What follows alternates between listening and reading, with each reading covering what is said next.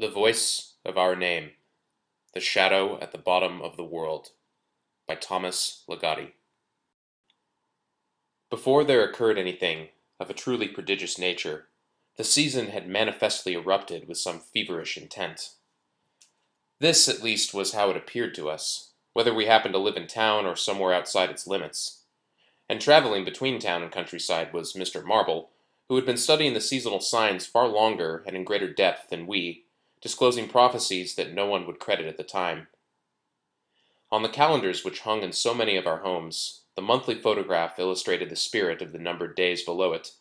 Sheaves of corn stalks, standing brownish and brittle in a newly harvested field. A narrow house and wide barn in the background. A sky of empty light above. And fiery leafage frolicking about the edges of the scene. But something dark, something abysmal, always finds its way into the bland beauty of such pictures. Something that usually holds itself in abeyance. Some entwining presence that we always know is there. And it was exactly this presence that had gone into crisis. Or perhaps had been secretly invoked by small shadowy voices calling out in the midst of our dreams. There came a bitter scent into the air, as of sweet wine turning to vinegar. And there was an hysteric brilliance flourished by the trees in town, as well as those in the woods beyond. While along the roads between were the intemperate displays of thorn-apple, sumac, and towering sunflowers that nodded behind crooked roadside fences. Even the stars of chill nights seemed to grow delirious and take on the tints of an earthly inflammation.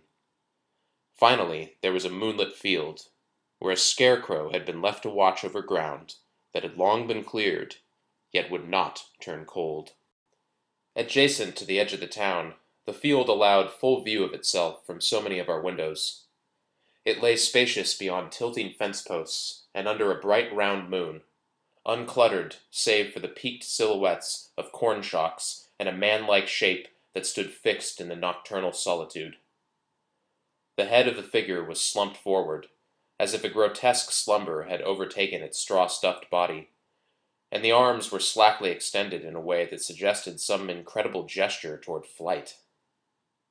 For a moment, it seemed to be an insistent wind which was flapping those patched-up overalls and fluttering the worn flannel of those shirt-sleeves.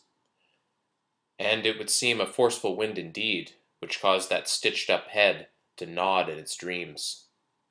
But nothing else joined in such movements. The withered leaves of the cornstalks were stiff and unstirring. The trees of the distant woods were in a lull against the clear night. Only one thing appeared to be living where the moonlight spread across that dead field.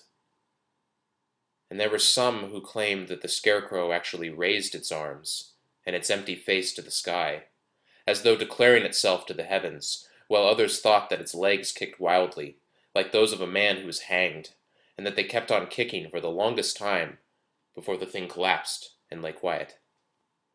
Many of us, we discovered, had been nudged from our beds that night, called as witnesses to this obscure spectacle. Afterward, the sight we had seen, whatever we believed its reason, would not rest within us, but snatched at the edges of our sleep until morning. And during the overcast hours of the following day, we could not keep ourselves from visiting the place around which various rumors had hastily arisen. As pilgrims we wandered into that field, scrutinizing the debris of its harvest for augural signs, circling that scarecrow as if it were a great idol in shabby disguise, a sacred avatar out of season. But everything upon that land seemed unwilling to support our hunger for revelation, and our congregation was lost in fidgeting bemusement, with the exception, of course, of Mr. Marble, whose eyes, we recall, were gleaming with perceptions he could not offer us in any words we would understand. The sky had hidden itself behind a leaden vault of clouds, depriving us of the crucial element of pure sunlight which we needed to fully burn off the misty dreams of the past night. A vine-twisted stone wall along the property line of the farm was the same shade as the sky, while the dormant vines themselves were as colorless as the stone they enmeshed like a strange network of dead veins. But this calculated grayness was merely an aspect of the scene, for the colors of the abundant woods along the margins of the landscape were undulled, as if those radiant leaves possessed some inner source of illumination, or stood in contrast to some deeper shadow which they served to mask. Such conditions no doubt impeded our efforts to come to terms with our fears about that particular field. Above all these manifestations, however, was the fact that the earth of those harvested acres, especially in the area surrounding the scarecrow, was unnaturally warm for the season.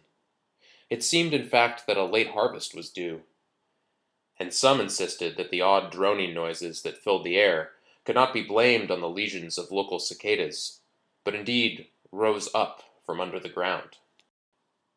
By the time of twilight, only a few stragglers remained in the field, among them the old farmer who owned this suddenly notorious acreage. We knew that he shared the same impulse as the rest of us when he stepped up to his scarecrow and began to tear the impostor to pieces. Others joined in the vandalism, pulling out handfuls of straw and stripping away the clothes until they had exposed what lay beneath them, the strange and unexpected sight. For the skeleton of the thing should have been merely two crosswise planks. We verified this common fact with its maker, and he swore that no other materials had been used. Yet the shape that stood before us was of a wholly different nature. It was something black and twisted into the form of a man, something that seemed to have come up from the earth and grown over the wooden planks like a dark fungus, consuming the structure. There were now black legs that hung as if charred and withered. There was a head that sagged like a sack of ashes upon a meager body of blackness, and there were thin arms stretched like knobby branches from a lightning-scorched tree. All of this was supported by a thick, dark stalk, which rose from the earth and reached into the effigy like a hand into a puppet. And as that sunless day began to dim, our vision was still held by that thing which dangled ominously in the dusk. Its composition appeared to be of the blackest earth, of earth that had gone stagnant somewhere in its depths, where a rich loam had festered into a bog of shadows. Soon we realized that each of us had fallen silent, entranced by a deep blackness which seemed to absorb our sight, but which exposed nothing to scrutiny except an abyss in the outline of a man. Even when we ventured to lay our hands on that mass of darkness, we found only greater mysteries, for there was almost no tangible aspect to it, merely a hint of material sensation, barely the feel of wind or water. It seemed to possess no more substance than a few shifting flames, but flames of only the slightest warmth, black flames that have curled together to take on the molten texture of spoiled fruit. And there was a vague sense of circulation, as though a kind of serpentine life swirled gently within. But no one could stand to keep his hold upon it for long before stepping away. "Damn the thing! It's not going to be rooted in my land," said the old farmer. Then he walked off toward the barn, and like the rest of us, he was trying to rub something from the hand that had touched the shriveled scarecrow, something that could not be seen. He returned to us with an armory of axes, shovels, and other implements for uprooting what had grown upon his land, this eccentricity of the harvest. It would seem to have been a simple task. The ground was curiously soft all around the base of that black growth, and its tenuous substance could hardly resist the wide blade of the farmer's axe. But when the old man swung and tried to split the thing like a piece of firewood, the blade would not cleave.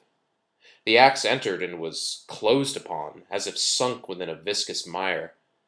The farmer pulled at the handle and managed to dislodge the axe, but he immediately let it fall from his hands. "It was pulling back on me," he said in a low voice. "And you heard that sound?" Indeed, the sound which had haunted the area all that day, like innumerable insects laughing, did seem to rise in pitch and intensity when the thing was struck. Without a word, we began digging up the earth where that thick black stalk was buried. We dug fairly deep before the approaching night forced us to abandon our efforts. Yet, no matter how far down we burrowed, it was not far enough to reach the bottom of that sprouting blackness. Furthermore, our attempts became hindered by a perverse reluctance, as in the instance of someone who is hesitant to have a diseased part of his own body cut away, in order to keep the disease from spreading. The clouds of that day had lingered to hide the moon, and in the darkness our voices whispered various strategies, so that we might yet accomplish what we had thereto failed in doing. Nor did any of our words now rise above a whisper, although none of us would have said why this was so. The great shadow of a moonless night encompassed the landscape, preserving us from seeing the old farmer's field, and what was tenanted there. And yet so many of the houses in town were in vigil throughout those dark hours. Soft lights shone through curtained windows along the length of each street, where our trim wooden homes seemed as small as doll-houses beneath the dark, rustling depths of the season. Above the gathered roofs hovered the glass globes of street lamps, like little moons set inside the dense leaves of elms and oaks and maples. Even in the night, the light shining through those leaves betrayed the festival of colors seething within them, blazing auras which had not faded with the passing days, a plague of colors that had already begun to infect our dreams. This prodigy had by then become connected in our minds with that field just outside of town, and the strange growth which there had taken root. Thus, a sense of urgency led us back to that place, where we found the old farmer waiting for us as the frigid aurora of dawn appeared above the distant woods. Our eyes scanned the frost-powdered earth and studied every space among shadows and corn shocks spread out over the land, searching for what was no longer present in the scene. "It's gone back," the farmer revealed to us. "Gone into the earth, just like something hiding in its shell. Don't walk there," he warned, pointing to the mouth of a wide pit. We gathered about the edge of this opening in the ground, gazing into its depths. Even full daybreak did not show us the bottom of that dark well. Our speculations were brief and futile. Some of us picked up the shovels lying nearby, as if to begin the long duty of filling in the great aperture. "No use in that," said the farmer. He then found a large stone and dropped it straight down the shaft. We waited and waited. We put our heads close to the hole and listened. But all we seemed to hear were remote, humming echoes, as of countless voices of insects chattering unseen. Finally, we covered the hazardous pit with some boards, and buried the makeshift enclosure under a mound of dirt. "Maybe there will be some change in the spring," someone said.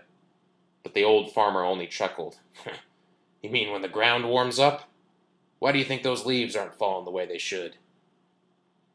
It was not long after this troubling episode that our dreams, which formerly had been the merest shadows and glimpses, swelled into full phase. Yet they must not have been dreams entirely, but also excavations into the season which had inspired them.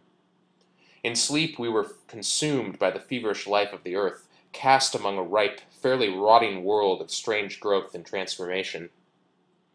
We took a place within a darkly flourishing landscape, where even the air was ripened into ruddy hues, and everything wore the wrinkled grimace of decay, the mottled complexion of old flesh. The face of the land itself was knotted with so many other faces, ones that were corrupted by vile impulses. Grotesque expressions were molding themselves into the darkish grooves of ancient bark and the whorls of withered leaf. Pulpy, misshapen features peered out of damp furrows, and the crisp skin of stalks and dead seeds split into a multitude of crooked smiles.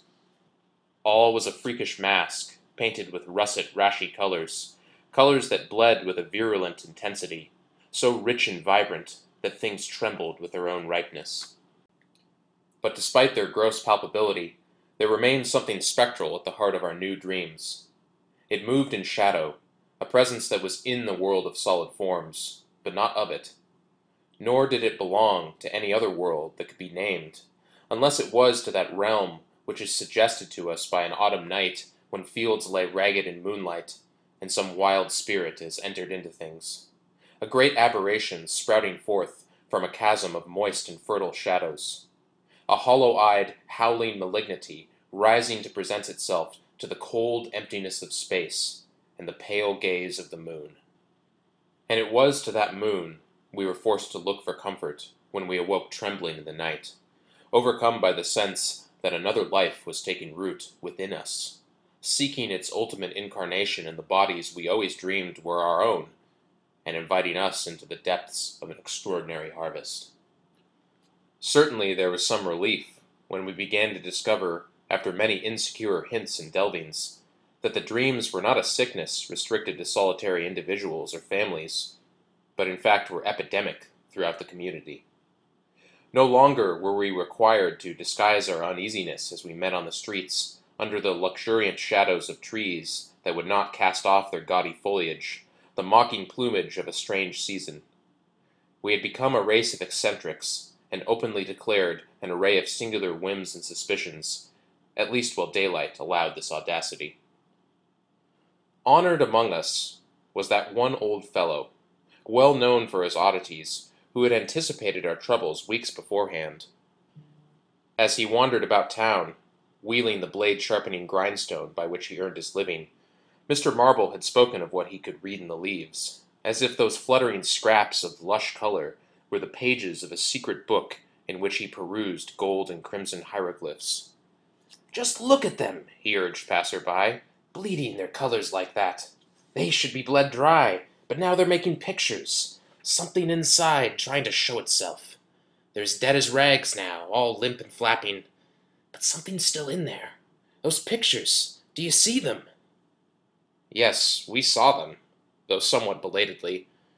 And they were not seen only in the chromatic designs of those deathless leaves. They could show themselves anywhere, if always briefly.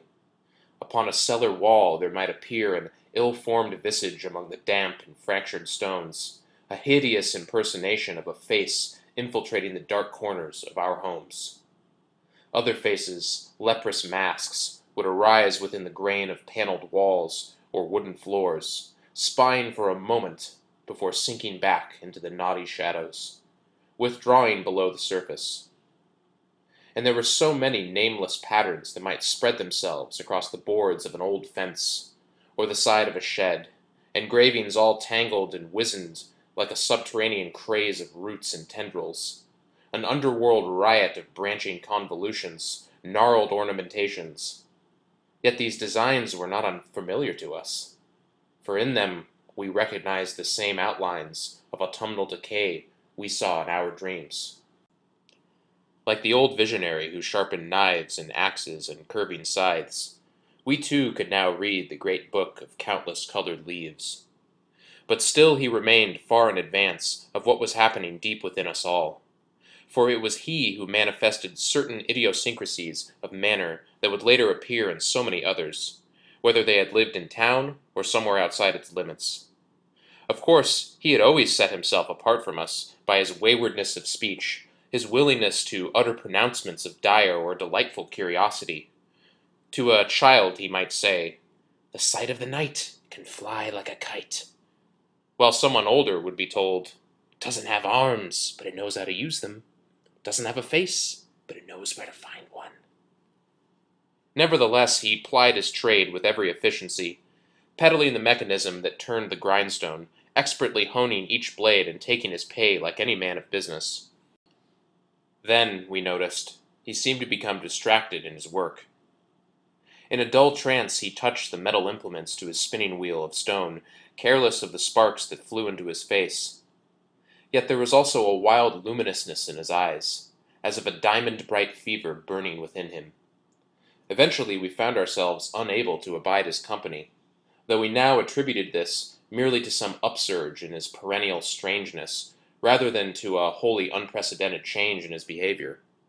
It was not until he no longer appeared on the streets of town, or anywhere else, that we admitted our fears about him. And these fears necessarily became linked to the other disruptions of that season, those extravagant omens which were gaining force all around us. The disappearance of Mr. Marble coincided with a new phenomenon, one that finally became apparent in the twilight of a certain day, when all of the clustering and tenacious foliage seemed to exude a vague phosphorescence. By nightfall, this prodigy was beyond skepticism. The multicolored leaves were softly glowing against the black sky, creating an untimely nocturnal rainbow which scattered its spectral hints everywhere and dyed the night with a harvest of hues: peach gold and pumpkin orange, honey yellow and winey amber, apple red and plum violet. Lustrous within their leafy shapes, the colors cast themselves across the darkness and were splattered upon our streets and our fields and our faces. Everything was resplendent with the pyrotechnics of a new autumn. That night we kept to our houses, and watched at our windows. It was no marvel then that so many of us saw the one who wandered about the town on that iridescent eve, and who joined in its outbursts and celebrations. Possessed by the ecstasies of a dark festival, he moved in a trance, bearing in his hand that great ceremonial knife whose keen edge flashed 1,000 glittering dreams. He was seen standing alone beneath trees whose colors shined upon him, staining his face and his tattered clothes. He was seen standing alone in the yards of our houses, a rigid scarecrow concocted from a patchwork of shadows. He was seen stalking beside high wooden fences that were now painted with a quivering glow. Finally, he was seen at a certain intersection of streets at the center of town. By then, we knew what needed to happen. The slaughtering beast had come for its own. A season was upon us, out of all seasons, and an aberration had arisen that did not belong to the course of life we had always known. It grew out of the earth in a farmer's field, and beneath it was a bottomless hole that we covered with a mound of dirt, thereby denying a hungering presence what it asked of us. Unsated, it would now take what it desired. As frightened as we were, we also felt resentment and outrage. From the beginning, there was an exchange to which we had resigned ourselves. That which is given must one day be given back.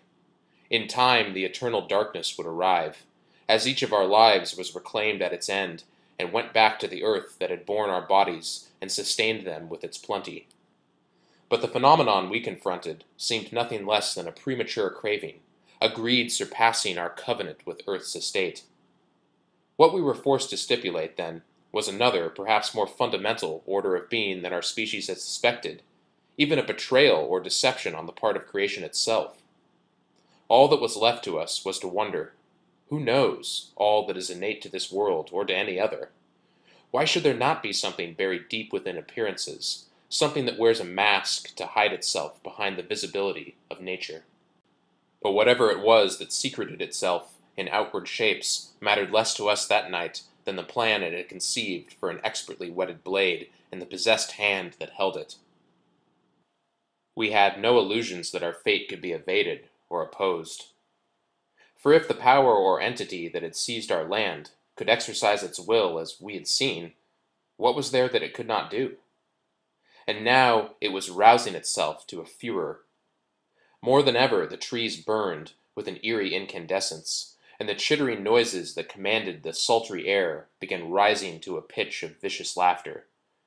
As Mr. Marble stood in the center of town, he eyed our houses in turn, the matter of his mind seemingly focused on where the blood would begin, and how voracious would be the ravening demanded by whatever mystery empowered him as its brutal servant.